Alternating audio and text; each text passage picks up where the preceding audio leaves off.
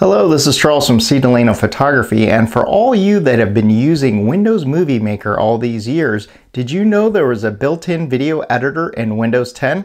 Let's go ahead and take a look.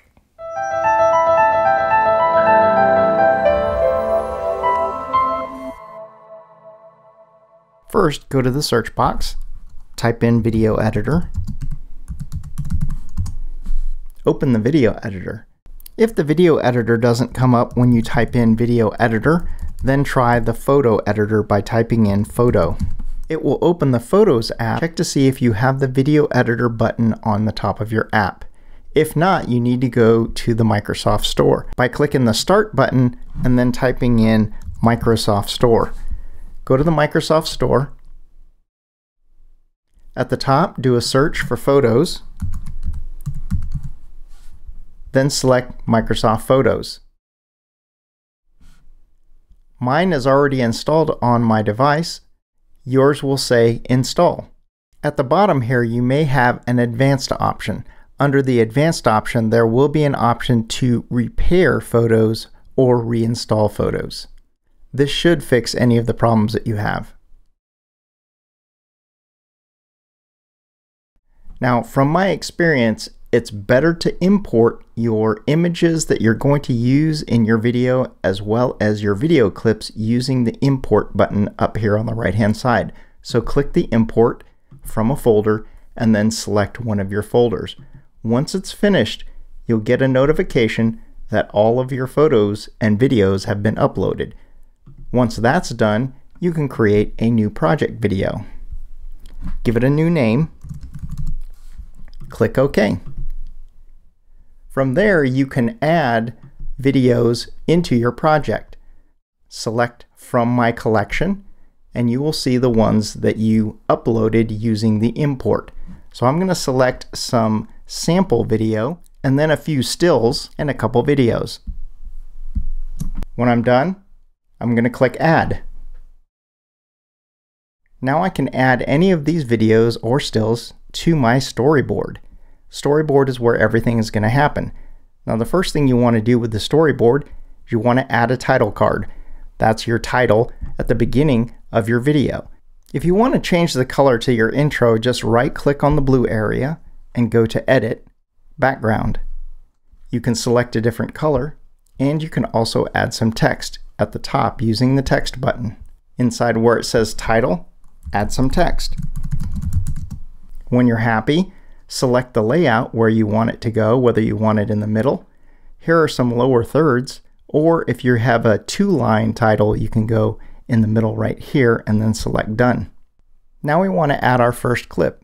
If you select one of your video clips from your project library, click and drag it down to the storyboard.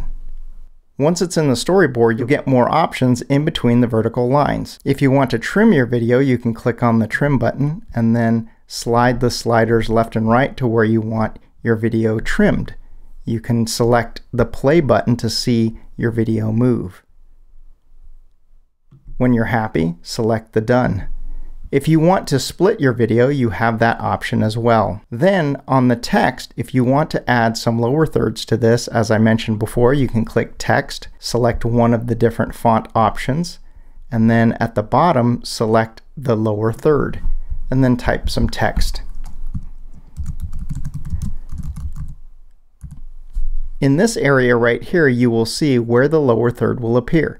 So if you don't want the lower third to appear until further on in the video, you'll move the left slider to the left, and then depending upon how long you want it to stay in your video, you will move the right slider to the right. When you're done, select Done. I'm going to cover motion a little bit later, but what I want to do right now is give it some 3D effects. So I'm going to grab another video clip and drag it down to the storyboard. I want to add a 3D effect, so I'm going to click the 3D effect button, and then I'm going to use one of these flame effects. So I'm going to click on the flame effect, and then it's going to add it to my video. Then I need to figure out where that flame is going to appear. I'm going to select how long that flame is going to appear by moving the right slider to the right, and then I just want it to pop up, so I'm going to move the left one a little bit. And to see where I'm at, I'm going to move this play button somewhere in the middle. I want to attach this to a point, so I'm going to select OK. and then it's going to attach it to the video. Now that it's attached to my video, I can use these icons right here to rotate it around a vertical or horizontal axis or spin it around. But for right now, I'm just going to change the size by using the handle. Once I'm finished getting the right size, I'm going to put it over on my shoulder. And then if I want to take a look at what it looks like, I can move the play head and then I can hit the play button. When I'm happy with my flame, I'll select done. Now if I want to change the look of my actual videos, I'll click on the video clip and then select filter. I think I want to give this a brassy look because I think it's a little bit too saturated. When I'm happy with that, I'm going to select done. Now to get some consistency between these two videos, I'm going to select on this video clip as well, go to filters, and then select brassy again. When I'm happy, I'll select done. If I wanted to change the speed, I could click speed, and then I could do a slow motion effect on this clip. Last but not least, if I'm going to add a still image to my video, I can add it to the timeline and then go to motion. And then I can select a different kind of motion effect, much like the Ken Burns effect. When I'm happy, I'll select done once again. There's a couple other things I want to cover. At the top, we have the ability to add background music. There are some built-in music pieces that we can use. So if I want to use the Clown Parade, I can select it and see what it sounds like. Or I could go to Distant Ocean because that's what the first clip looks like. And then I can select the volume of the background music. When I'm happy, I'll select done. It'll put the background music from the title card all the way to my end clip. To add custom audio, it's not quite as easy because when we click the custom audio button, it takes us to an add audio file. You have to have your narration finished before your video is done. So what I recommend that you do is export your video by clicking Finish Video, selecting the video quality that you want, go to More Options, whether you want to use hardware accelerated encoding to make this a little bit of a faster export, and then click Export. I'm going to add mine to my desktop and then select Export. Once your video is finished exporting, it will open up in the default player. You can select the play button to see what your video looks like. Now this is where if you want to add some custom audio, you can use the voice recorder. From your search bar, type in voice recorder. Then you're going to have to juggle a few things by clicking on the play button and then going to your voice recorder and selecting record. Then you can do a voiceover of whatever you want on your video. Hopefully you put some sort of a title card at the very beginning so that you have a little bit of time to turn on your voice recording button.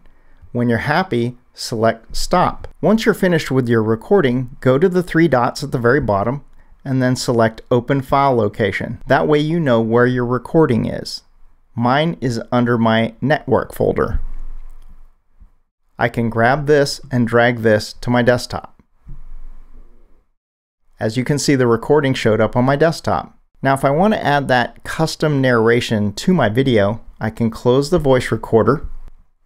Now I need to go back to the original video editor, which is this window right here. So I'll click on this window, which will take me to my original project. Now that we've created our voiceover or our narration file, we would go to Custom Audio and then select the Add Audio file. And once we've selected it, select Done, and it will add the voiceover or voice narration to our video. Then we need to go to Finish Video a second time and then go to Export, giving the options. So that's why voiceover or narration in this version of the video editor in Windows 10 isn't that easy to use. Thanks for watching. Don't forget to smash the thumbs up and the bell button to be notified when I release a new video. Thanks and cheers.